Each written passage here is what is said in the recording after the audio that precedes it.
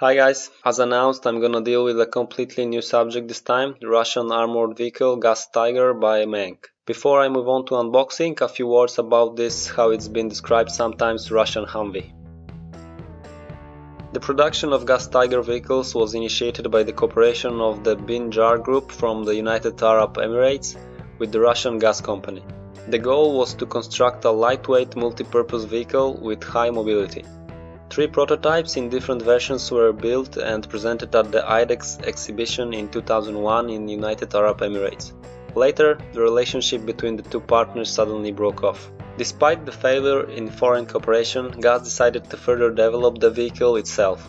In 2002, Russian prototypes were presented, the armored version GAZ 29751 and unarmored GAZ 233001. On June 2006, SPM, which means Specjalna Policyjska Maszyna, it's a special police vehicle, and SPM-2 armored cars were adapted to equip the structures of the Ministry of Internal Affairs of the Russian Federation, and their production began.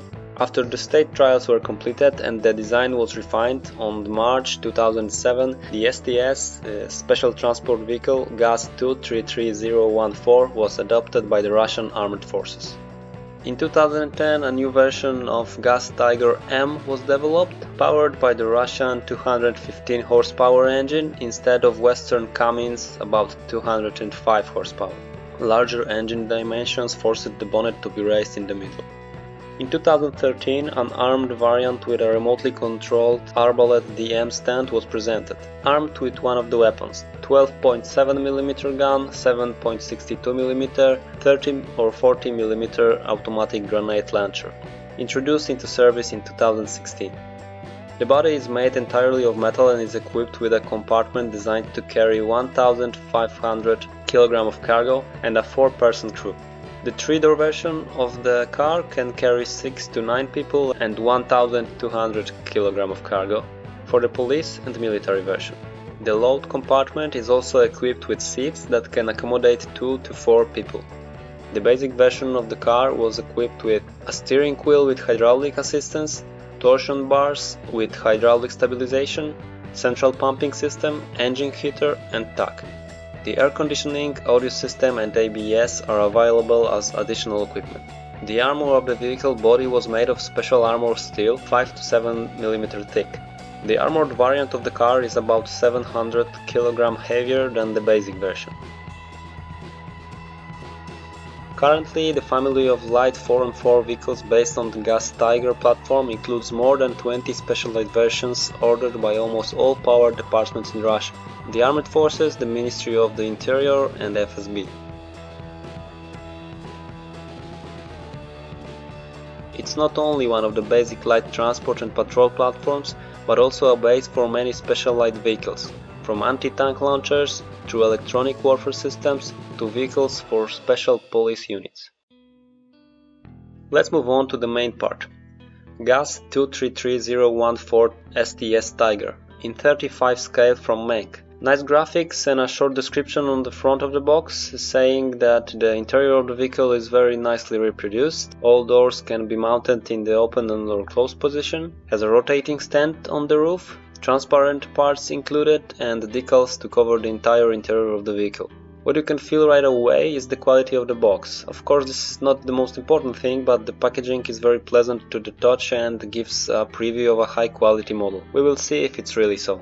Here is a reference to AK interactive paints specially produced for MENG. We also see the 3-color camouflage pattern of the North Caucasian military district. On the other side, the painting from the Victory Day parade in 2011 and a brief vehicle description. So let's take a look inside. The box is large but full of moldings. There are a lot of them. The main elements, chassis part and let's say the vehicle body are packed separately. In my opinion, plastic is of very good quality, the floor is nicely reproduced, the anti-slip areas are clearly visible.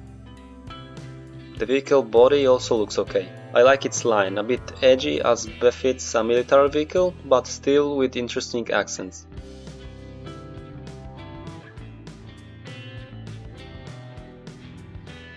Molding containing small parts of the model. There is nothing to complain about here.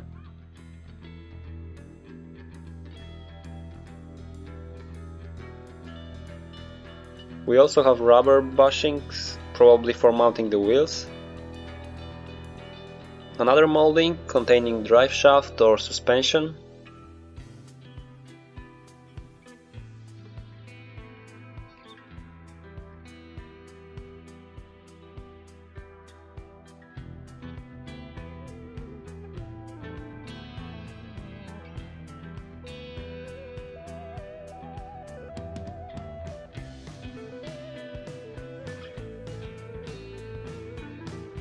Very nicely cast elements. If I'm not mistaken, it's the middle panel with the gearbox.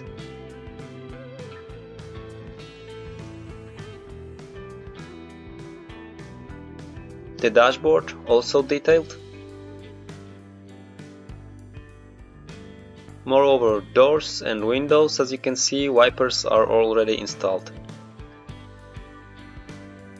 Other elements, armaments, roof hatch, as well as elements of equipment, an axe, a saw or a spade.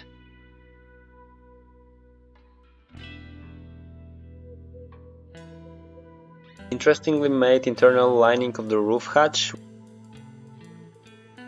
We also have a towing rope and a stand with ammunition. Transparent parts, lamps, windows, very nicely protected.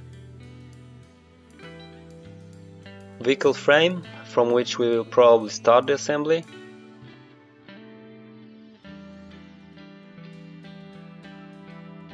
Tires, very nicely made with lots of details, looking really great.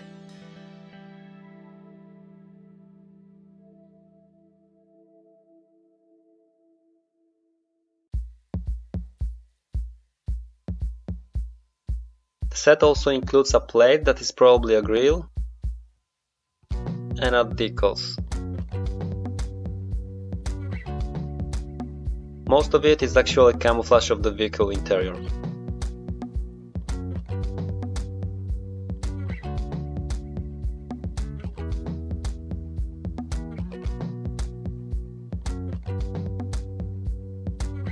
Painting plans with detailed paint scheme.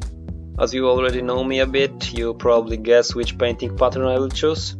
Caucasian, of course.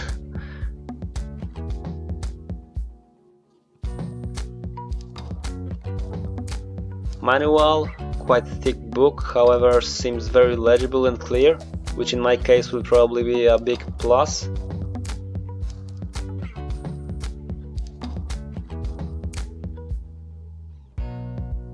This is my first military vehicle, so I hope that MENG will lead me nicely by the hand here.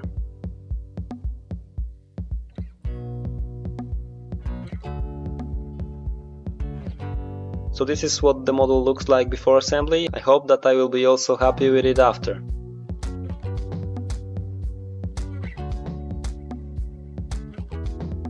Initially I'm planning to have a diorama for this one, but I must find a driver's figure.